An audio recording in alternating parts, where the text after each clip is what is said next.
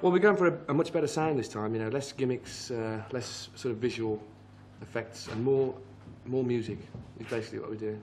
We've just recently got 2 new members, Louis Clarke, who's got his own hit, don't forget, and Dave Morgan, an old friend from Birmingham, on rhythm guitar and keyboards, and Lou plays the string parts that the cellos used to play. Now we're much more electronics orientated. Sounded like C# there, I think. Lou, with Hooked on Classics doing so well and everything, this has really been your month, hasn't it? Hooked on Classics? That's right, yeah. It all seems to be happening for me this month. Yeah, apart from the bruise on the head. Right. Was it a surprise to you to be asked to join the band? It was, yeah. It was the last thing I thought I'd be asked to do this month, or any month. Well, Dave, if a month ago someone had said that you were going to be touring with ELO, would you have believed them? No. So how did that come about?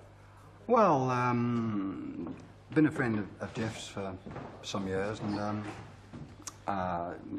tour came up, and it was suggested that I help out playing a bit of guitar and singing, keyboards, generally filling up the blanks where they need. Did you have to think twice about it?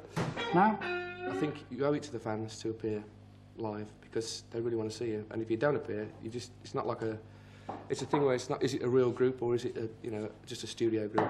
I think it's very important. You can't have that bit, mate. It's copyrighted. They say we're less gimmicks and perhaps a little less spectacular this time. Is that purely a matter of cost?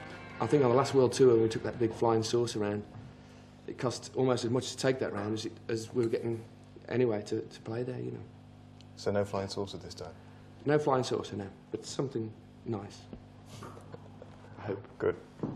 Okay, Jim. Hope it goes well. Thank you. Thanks a lot.